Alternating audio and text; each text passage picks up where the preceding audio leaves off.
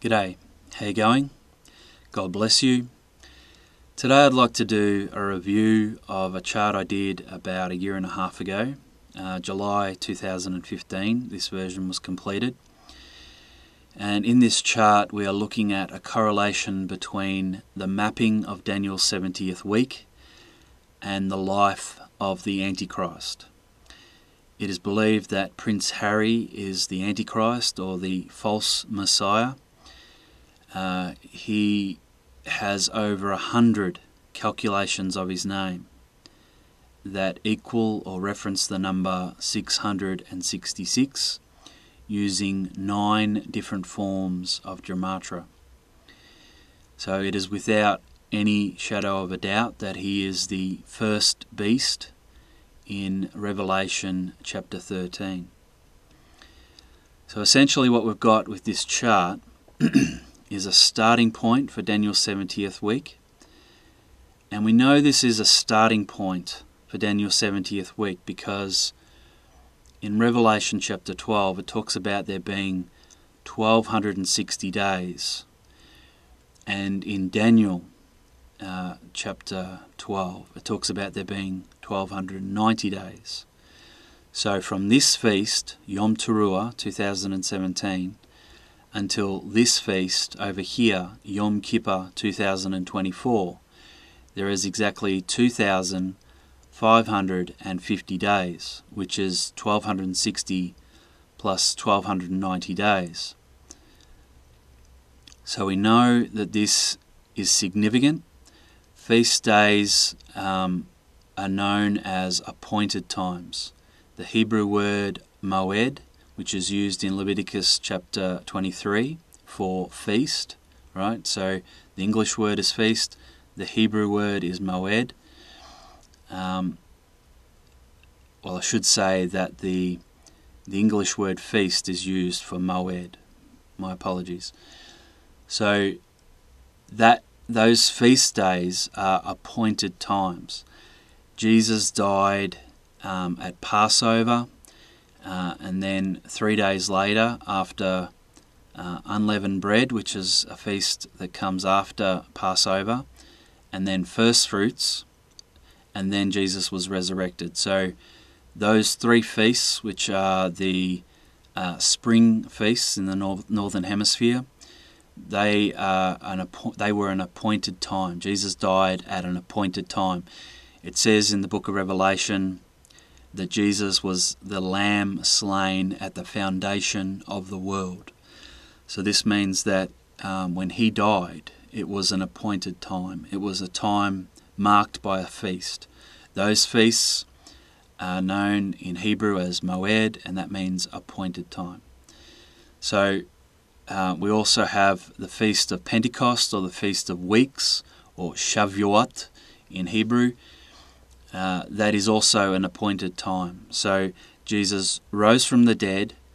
40 days later, after he'd been seen by many people, he was received up into heaven, into the clouds. And then 10 days later was the Feast of Weeks, or Pentecost. Pent means 5. And the Feast of Weeks is 7 weeks, so 49 days, and then on the 50th day is the celebration for Pentecost. So Pentecost is also an appointed time. So the Holy Spirit was poured out on the believers, and that is when the church began, on Pentecost. Interestingly, modern Israel also began on Pentecost. Pentecost 1948. At midnight on the 14th of May, the mandate for Palestine ended. And then the next day was the 15th, and the evening of the 15th until the 16th, or the evening of the 16th, is Pentecost. So the first full biblical day that Israel experienced as a modern nation, as a born-again nation, was Pentecost 1948. So moed is a very important Hebrew word. And it's first mentioned in Genesis chapter 1 verse 14 when it talks about the creation of the stars which includes wandering stars. Planets are known as wandering stars. The moon and the sun. It says that these are for signs and for seasons. The English word seasons is the Hebrew word moed, and it means appointed times. So on this feast here, Yom Teruah, we have a starting point for Daniel's 70th week. And then we have 1260 plus 1290 days later, or 2550 days later, we have the end of Daniel's 70th week on Yom Kippur 2024. And the significant, now this regularly occurs except for intercalary months. The Hebrew calendar is a lunar calendar, but it keeps in time with the solar years, or the seasons. So every now and again they have to add a month to keep up with the solar calendar, or to keep in time with the seasons actually. So because it's keeping in time with the seasons, it then keeps in time with the solar calendar. So it's a lunar solar calendar, whereas the Gregorian calendar is strictly a solar calendar. So I just thought of a number of things more I could say, but I'm starting to get off topic. So I'll just come back to the chart. So Yom Teruah 2017, that's the other thing I was going to say actually, was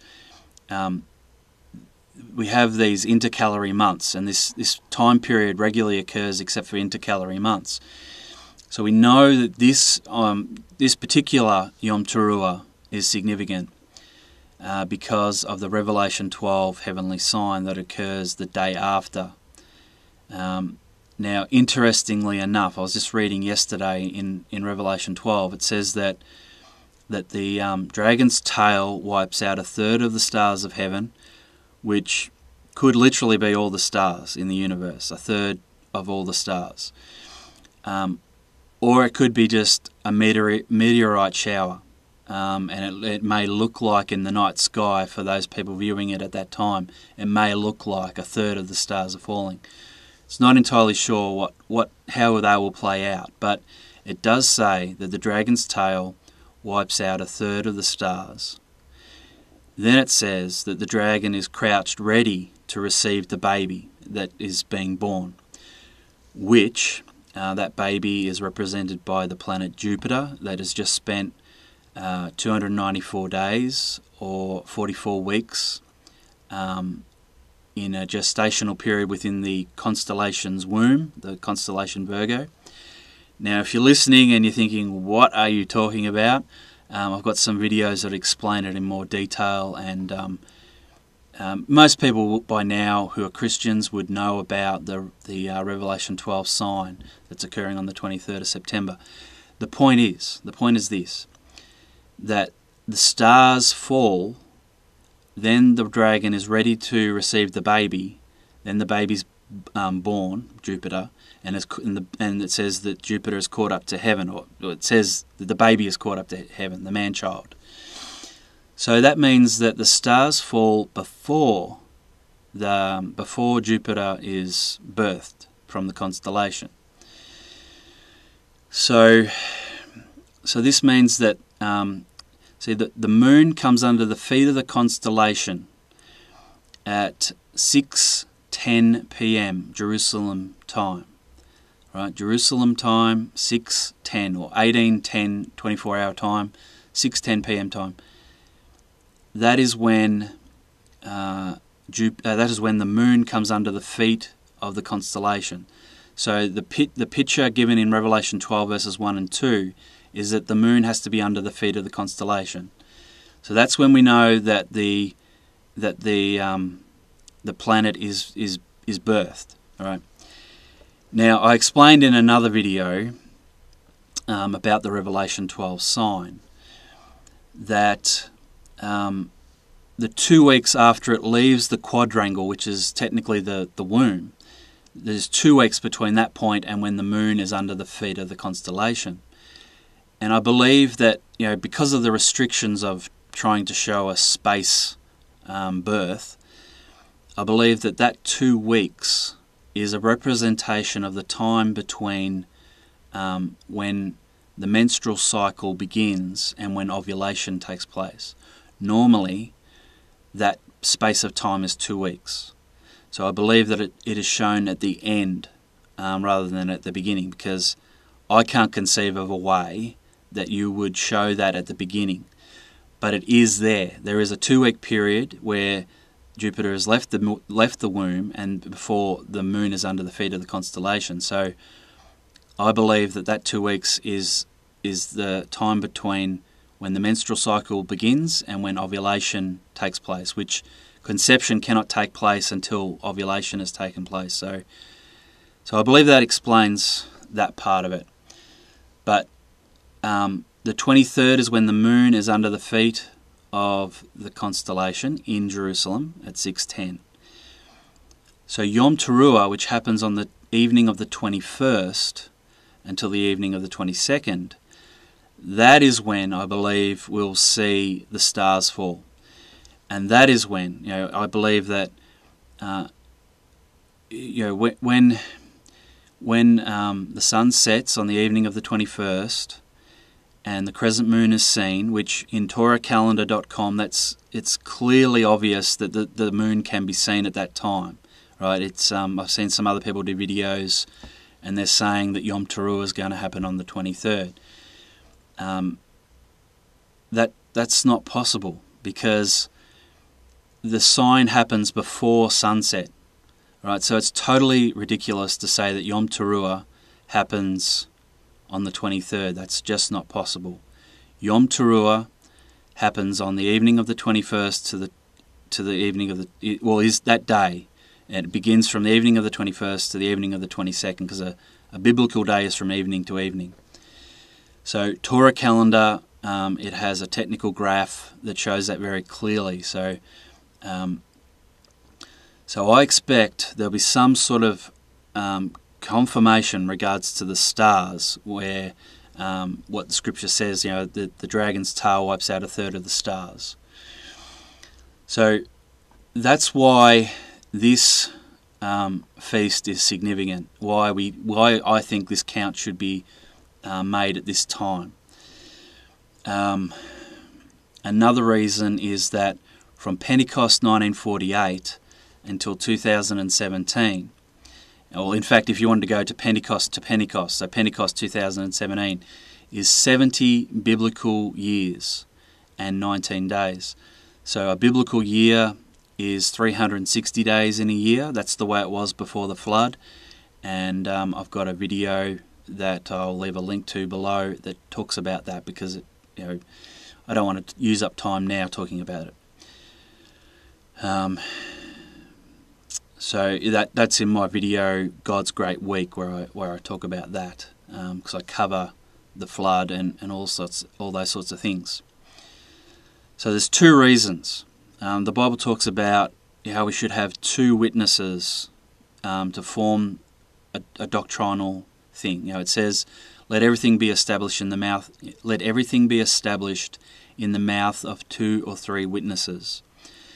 So I believe that the Revelation 12 sign is 1 witness to this being a significant Yom Teruah, and I believe the 70 biblical years, which is a generation, which Moses talks about in Psalm 90.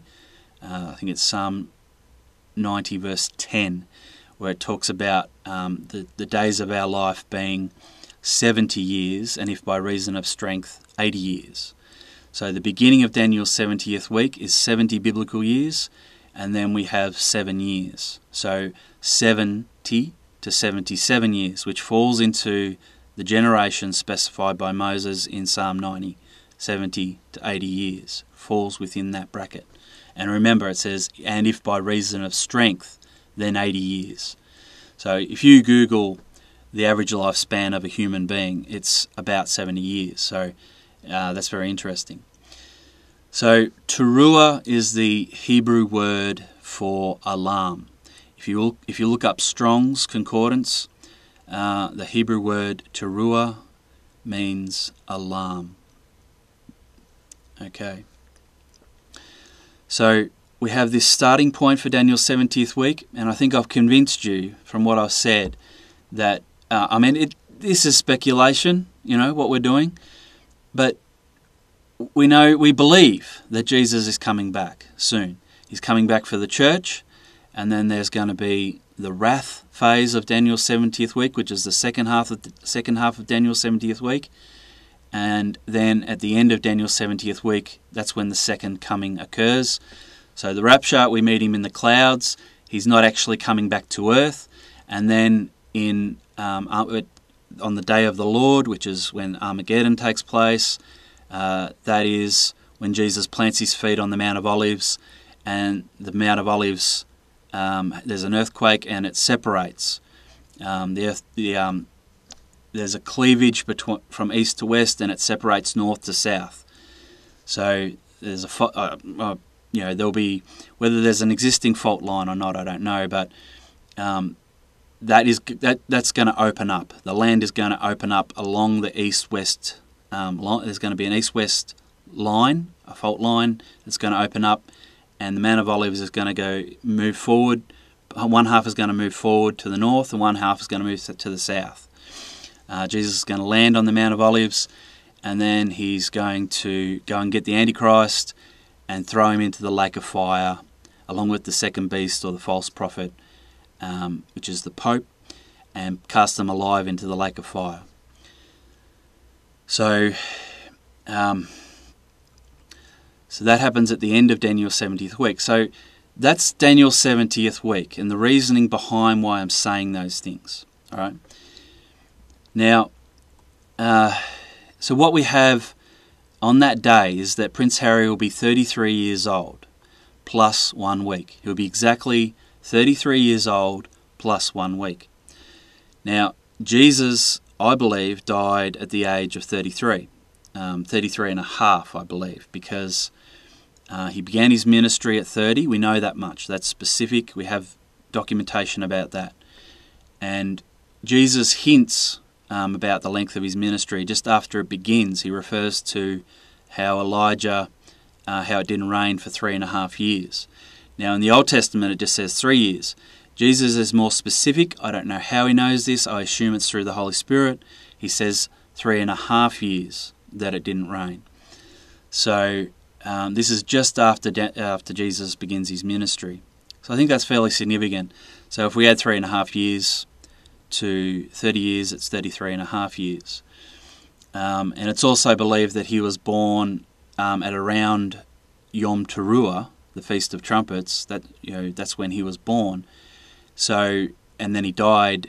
So that's the autumn feast, and then he died in the spring feast. So that's a 6-month period that's generated. So if you read the book of the Gospel of John, John says that if he was to write down everything that Jesus did, not all the books in the world would be able to contain all the things he was writing about. So I don't think it's right to say that it's 70 weeks. Michael Rood, who's done a chronological gospel, believes it's 70 weeks, and I know some other people, I think Jason Kelty, believes that it's 70 weeks. I don't believe that. I believe it's 3.5 years. I've done a chronological gospel as well, and basically with Michael Rood, he has to remove a scripture and add a scripture, right? Which the Bible says you're not meant to do in Revelation, specifically about the book of Revelation though, I suppose, but I think it infers the whole book of the Bible that you're not meant to add or take from it, and that's exactly what Michael Rood does. So I don't agree at all with that teaching that it's 70 weeks. I believe it's 3.5 years. So Prince Harry is 33 years old plus 1 week, and I believe that plus 1 week is an echo of what it's referring to, which is Daniel's 70th week, what it begins. That it's like a little hint. So we've got Prince Harry here, 33 years old plus 1 week, and that is exactly on Yom Teruah 2017. And then at the end of Daniel's 70th week, we have Prince Harry at the age of 40 less 1 day. So on Yom Kippur 2024, and Yom Kippur is the 6th feast in the 7 feasts in Leviticus chapter 23, he'll be 40 years less 1 day. So the significance of that is that 40 is a time of testing and probation in the Bible. When Noah's flood took place, or when the global flood took place, it rained for 40 days and 40 nights. Jesus, when he was led and driven by the Holy Spirit into the wilderness, and he was tempted by Satan, it was for 40 days and 40 nights. Moses, when he fasted, Elijah, when he fasted, it was for 40 days and 40 nights.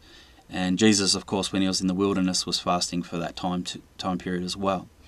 So, and the children of Israel were wandering around in the desert for 40 years. We've got Moses. His life can be separated into 3 40s. You got the first 40 years where he was in the courts of Pharaoh, and then the next 40 years where he'd murdered an Egyptian slave master, and then he ran away, and for 40 years he was in the desert. He was a somebody, then he became a nobody, and then God uses a nobody to become a somebody. And so the last 40 years of his life he was wandering around the desert as well, leading the children of Israel, preserving the things that God had instructed him about at the beginning of that 40 years after the Exodus through the Red Sea.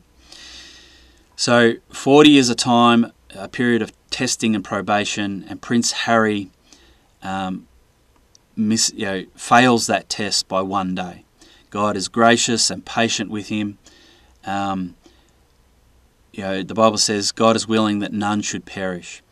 So if you'll notice here with the photos, just getting sidetracked for a moment, I've used some aging. I've taken this photo and gone to an online program and done some aging of this face. So that's why this face is meant to look like Harry as he would at 40 years. But he has since grown a beard, so maybe a little bit irrelevant now. But so 40 is a time of testing in the Bible. And God is gracious and patient with Prince Harry, hoping that he'll turn to Christ. But Harry, he believes he's the master of his fate and that he's the captain of his soul. The Invictus Games, which, if you've seen the movie with Morgan Freeman about Nelson Mandela, and that's called Invictus. And so there's a poem by Ernest Henley, and in that poem, at the last line of the poem, it says, "I am the master of my fate, I am the captain of my soul." And I can tell you as a Christian, I am not the master of my fate, I am not the captain of my soul. Jesus is the master of my fate, Jesus is the captain of my soul. So Prince Harry gets around with a silicon wristband that says, "I am the master of my fate." And that's where he's deluding, that's where he is drawing aside people, he's misleading them, he's becoming a false Messiah. He is becoming an Antichrist and deceiving people in thinking that they are in control of their lives. God is in control of your life if you submit to him. So then, if we take those 1260 days from this point to this point, and the 1290 days back from Yom Kippur 2024 to this point, we land on the 5th of March 2024. Now on that day, Prince Harry will be 36 years old, which is 6 times 6, and 171 days, which is approximately 6 months. So we have a signature 6 there with that, 666. 36 is 6 times 6 plus 6 months. So we have that as something significant or something to alert us to something. So I looked a little bit further, and he'll be exactly 13,320 days old, which can be expressed as the following: 6 times 6 times 6 times 60 days. All right, so 3 6s times 60 days plus 6 times 60 days equals 13,320 days. So we've got 6 6s, 4 single 6s and 2 60s. And in relation to the over 100 names that we've got calculating him as the Antichrist, that reference or equal, 100 of his names, combinations of his names, equal or reference the number 666. So just everything about him is the number 6, basically. So it's very significant that on the day of the abomination of desolation, right, which is 1260 days after Yom Teruah 2017 and 1290 days before Yom Kippur 2024, that is the day of the abomination of desolation, and on that day he will be 13,320 days old, which, as I said, is 6 times 6 times 6 times 60 plus 6 times 60 days. So what's going to happen? I mean, we've got the Revelation 12 sign occurring on the 23rd. That's when the moon will be under the feet of the constellation. That's when the planet is technically birthed. What is going to happen between now and that day? Because that's the beginning of Daniel's 70th week. That's when, you see, Revelation, the book of Revelation has 2 parts. Chapters 1 to 11 is one chronological stream, and chapters 12 to 22 is another chronological stream. It can be split down the middle. Once again, talking about witnesses, 2 witnesses. God always establishes things with 2 witnesses. And so it is with the book of Revelation. It can be split down the middle, and there's 2 chronological streams. So chapters 6 to 11 is specifically Daniel's 70th week, one chronological stream, and chapters 12 to 19 is another chronological stream talking about Daniel's 70th week. And then we see matches between chapter 6 and chapter 12, chapter 7 and chapter 14, chapter 8 and 9, I think it is, and chapter 16. So 8 and 9 is talking about the trumpets, and chapter 16 is talking about the vials, so there's a match there. Chapter 7 and chapter 14 are talking about the rapture, and there's both evidence for that. And chapter 6 and chapter 12 are talking about the beginning of Daniel's 70th week. And then chapter 11 and chapter 19 is also talking about, there's a match, because I think it's Revelation chapter 10 verse 7 says that when the 7th angel sounds his trumpet, the mystery of God shall be finished. And then it says in Revelation 11 verse 15, it says that all the kingdoms have become the kingdoms of our Lord, indicating that that's the end, right? Revelation 11 verse 15, the 7th angel sounds. So Revelation 11 is clearly the end of a time stream. And in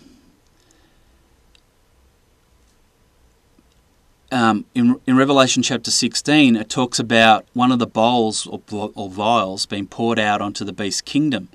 How can the beast kingdom still be in existence if 5 chapters earlier it said all the kingdoms have become our Lord's? Right? That's an anachronism. It doesn't make sense. The only way it makes sense is if you do what I say. You split the chronology of the book of Revelation in half, chapters 1 to 11, chapters 22 to 12 to 22. And then, the matches, as I said, 6 to 11 and 12 to 19. So 6 to 11 is one chronological stream, 12 to 19 is another chronological stream. So Revelation chapter 6 matches Revelation chapter 12. So when the first seal is opened in chapter 6, verses 1 and 2, that is matching Revelation 12, 1 and 2. That's happening at the same time. So what world event is going to occur that would, that a man would be given a crown and he would go forth conquering and to conquer? So I've got, on the chart here, you can see it here, Revelation chapter 6 verses 1 and 2. And it matches Daniel chapter 9 verse 27, where it says that he shall confirm the Antichrist, Prince Harry, the prince that shall come, shall confirm the covenant with many for 1 week. So he already has, the United Nations already have an existing covenant with this man, all right? And it's most likely Prince Charles was formerly the man they had for such an emergency. But the technology just wasn't there to be able to put an RFID or an NFC device into your right hand. Now,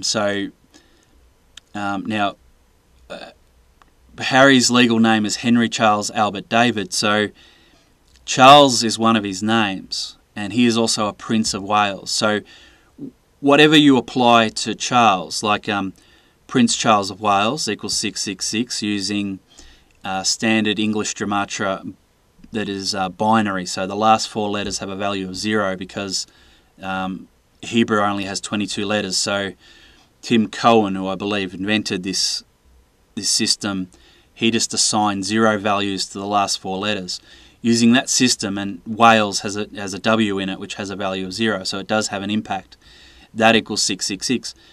And Prince Charles Wales in Hebrew Gematria, standard Hebrew Gematria, equals 666. And I should just qualify, when I say standard English Gematria, it's not actually standard, is it? But it is English. So we have ordinal Gematria, which is each letter in the alphabet is represented by its position in the alphabet. So A has a value of 1, Z has a value of 26. So standard English Gematria, that system is a little bit different from ordinal English Gematria. With standard English Gematria, A has a value of 1, and then I think when you get to J, it has a value of 10, then K has a value of 20, and it's like the Hebrew numbering system. And then when you get to the last letter, Z, it has a value of 800, I think it is. So it basically means that you can combine any letter to produce any number, and you're only confined by your highest letter. So with the Hebrew numbering system, Tav has a value of 400. So the biggest number that they can produce using those letters is 499. But anyway, I've got off track. So Prince Harry has... I was talking about Prince Charles and speculating.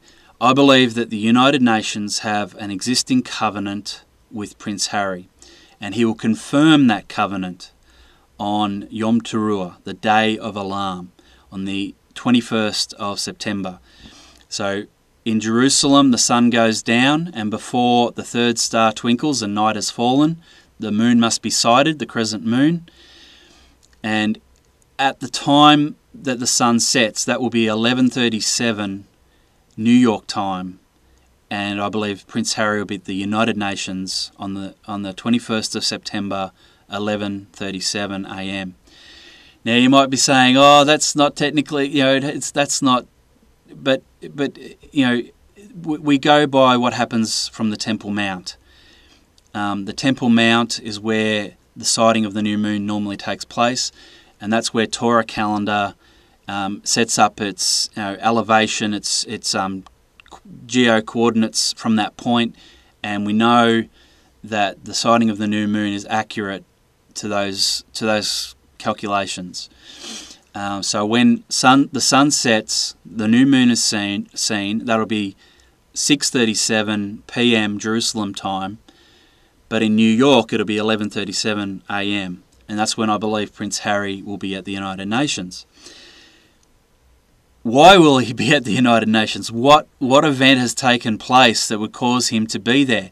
Now, the United Nations have in their preamble, they say to introduce international machinery for the purposes of economic benefit for the world, basically. I'll leave a link below to the United Nations preamble about that. So they have in their constitution a clause which gives them the reason to do things in the supposed benefit of people. So I believe that he'll be given a crown, he'll be given a bow, and his arrows will be the RFID chip. And he'll go forth conquering and to conquer. And he has got the perfect platform for that. He's got the Invictus Games happening on the Saturday, the 23rd of September. And so he's got a perfect place after being at, that's in Canada, in Toronto. He's got a perfect place after being at the United Nations to retreat to and have all this love and support about what he's doing, trying to stop war. It's all about not having to go to war anymore. We'll have this personal security device. And so what is it that's going to cause that to happen? I mean, people are believing in this Revelation 12 sign. They believe it's something significant. What is it that's going to happen? Well, the most hotly contested piece of real estate in the world is the Dome of the Rock, or the Temple Mount on which the Dome of the Rock sits. And now September 11, World Trade Center number 7, for that to collapse, that just is very suspicious. The owner of the buildings was a Jew, Silverman or whatever his name is. There's enough, like for the architects and engineers for 9/11, for a group of people, a group of professionals, to band together and say something suspicious happened on that day. Now, I think what happened was the terrorists had planned to do what they were going to do, and the United States government knew it was going to happen, and they let it happen, right? Because they knew that it would have a benefit to the country. They would be able to tighten security. They would have reason to do whatever they liked in terms of security. The same sort of thing is going to happen in Israel. Israel has, in 2009, introduced Biometric Database Laws, which have to be ratified by June 30 this year.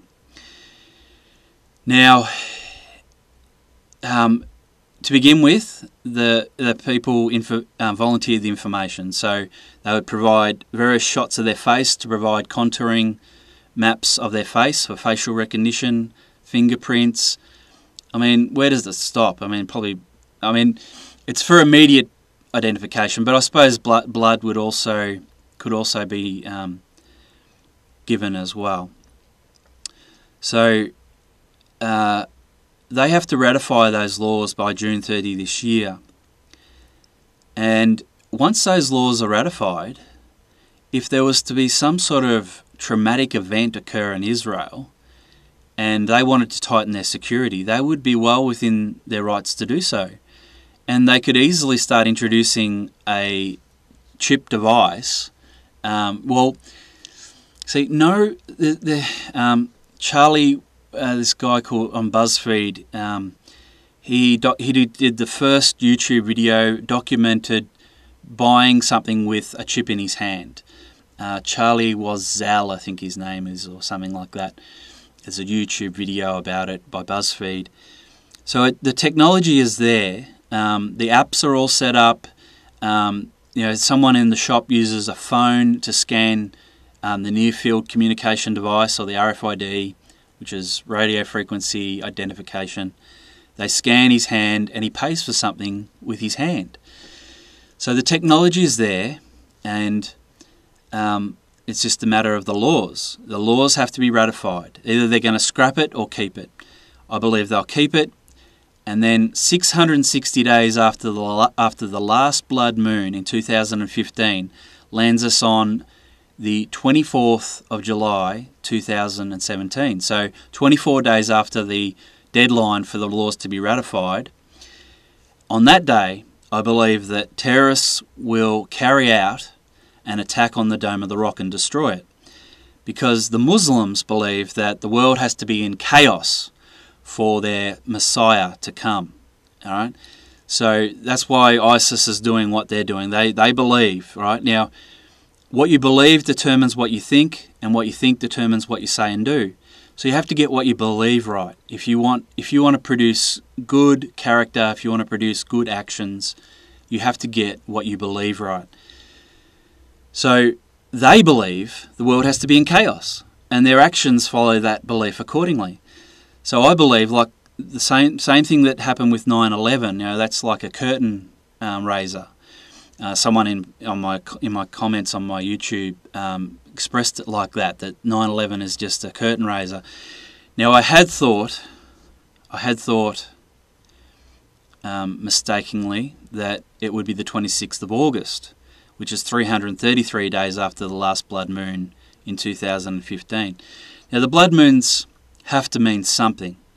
You know, we've got 333 days between Pentecost 1948 and the first blood moon in 1949. And a lot of people said, oh, there's not enough correlation there for it to mean anything. Therefore, all those things about the blood moon tetrads were irrelevant. Some people argued, like Tim McHyde.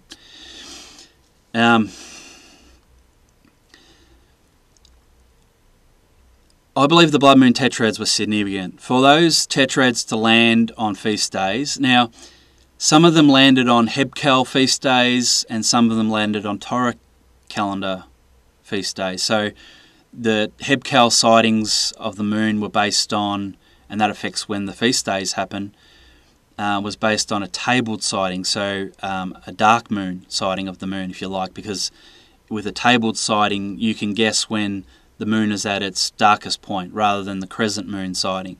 If you because the moon is in darkness and then the crescent moon occurs, and that's the only way you can really tell that the moon has begun, is with a crescent moon sighting. So Hebcal sightings are not accurate, but there was a mixture of where the blood moon tetrads landed, I think, to create an interest for both calendars. So I think the blood moon tetrads are relevant. I had thought 333 days after the last blood moon, and that was to match or mirror the 333 days at the beginning, the first blood moon tetrad. But obviously that didn't pan out. Had other reasons for believing that as well, which I won't go into here. But 333, 3 is the number of God, the Father, the Son, and the Holy Spirit. When Jesus was baptized, he comes up out of the water, and the Father speaks, and there's the Holy Spirit represented by a dove, and there's the Son of God, who is God. So we have three persons in the Godhead, all three represented in that verse. 3 is the number. 3 is the number of divinity. 7 is a number that represents spiritual perfection, whereas 3 represents the divinity of God. So I think that 3 is significant, and I've learnt more as time's gone past, as time's gone by. So I believe 660 days, 666 days after the last blood moon in 2015, which is the 24th of July 2017, will be when the Dome of the Rock will be destroyed by terrorists. Now, they have control. They have access to that area. They've been stockpiling firecrackers and all sorts of things because they're low grade. I know they can't destroy a building, but they're low grade explosives. Now, what if they're just slipping in a little bit of C4 or a little bit of this, a little bit of that? Some sort of explosive that could knock out the columns in the Dome of the Rock. Once that building goes down, the Israelis are surely going to see that as an indication that they can build their third temple. So this is 60 days before Yom Teruah 2017. So, even that in itself is interesting. We've got 666 days between the last blood moon and this event that I'm proposing will happen, and then 60 days, another 6, when Prince Harry will be at the United Nations, and he will be, he'll be given a crown to go forth conquering and to conquer, and the crown will be a worldwide acknowledgement that he has the right to do that. He's been given a crown, and he will be marketing the RFID. And since he is going to be at the Invictus Games a couple of days later, because that happened, he'll be at the United Nations on the 21st, and then he'll be at Toronto on the 23rd. Now, This no, I won't go into that right now. But so he'll be at the Invictus Games on the 23rd. So I suspect he may get an RFID chip implanted in the weeks prior. So he's got 60 days to go and get the chip implanted, because when he's shaking hands, he doesn't want, when you shake hands, the thumb is going to go right where that wound will be. So infection-wise, he doesn't want. He wants to cuddle people and shake their hands and win them over and all that sort of thing. He doesn't want to be doing that with a open wound. So I think he'll get the RFID chip in the 60 days leading up to Yom Teruah 2017, and then it'll be game on. The tribulation will begin, and that lasts 1,335 days. Daniel chapter 12 verse 11. I spoke earlier about Daniel 12 verse 12 being 1,290 days. I think I got that wrong. 12 verse 11 is 1,290 days. 12 verse 12 is 1,335 days. So I'll correct myself there. So from Yom Teruah 2017 to Pentecost 2021 is 1,335 days, according to TorahCalendar.com. So the church was birthed on Pentecost, and the Holy Spirit was poured out. And Joel talks about in the last days that the Holy Spirit is going to be poured out again. It makes sense that on the day before the rapture, the day of the rapture, that the Holy Spirit would be poured out. And in terms of timing the event worldwide, it could very well be a day before that the Holy Spirit. It could be a climactic thing that the Holy Spirit is being poured out. So the tribulation will last 1,335 days. All right, well, I've covered everything that I really wanted to cover in this chart. This chart is available. I'll provide a link below in the description box, which will be a link to a Facebook post. And then at the Facebook post, if you really want to, you can download a PDF of this chart. So, I just noticed on this part of the chart, I'll just mention this. So Harry Mountbatten Windsor. Mountbatten Windsor has been the legal name of the Royals since 1960 or 1963 or something like that. If you put that name into Google Translate, you get back these letters here in Hebrew, which if you go to the Numberman website, there's a Hebrew gematria calculator there. You have to be careful which calculator you use. You want to be able to exchange Hebrew letters for the actual gematria values that you would, like Gematryx.org. They don't have. They do have this calculator, but it's hidden, and it's you can, if you do a little bit of digging, you can find it. But the one that they have as their main page, it's not the calculator that you need. So Harry Mountbatten Windsor equals 666. That's his paternal surname. Then Harry Spencer is his maternal surname. That equals 666. And then Prince Henry Albert David equals 666. Harry equals 6 times 6 times 6. It equals 216, which has those factors. And the only name that's not included is Prince Charles Wales, because his legal name, as I said, is Henry Charles Albert David. So Prince Charles Wales equals 666, and that's not on this chart, which I might actually update the chart to include that, because I've got a friend on Facebook who I met through YouTube. His name's Joachim, and he's done an excellent job in finding many of these calculations in Greek, and he's got an associate that a Greek student that's helped him, and he's done a fantastic job in digging up most of the names that we've now got.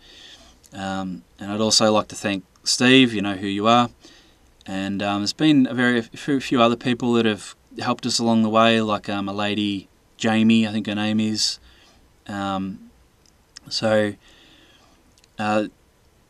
really does. It is really good when people come alongside you and help you with what you're doing, and our reward is in heaven, where Jesus said neither rust or moth can destroy. So that's all I wanted to talk about.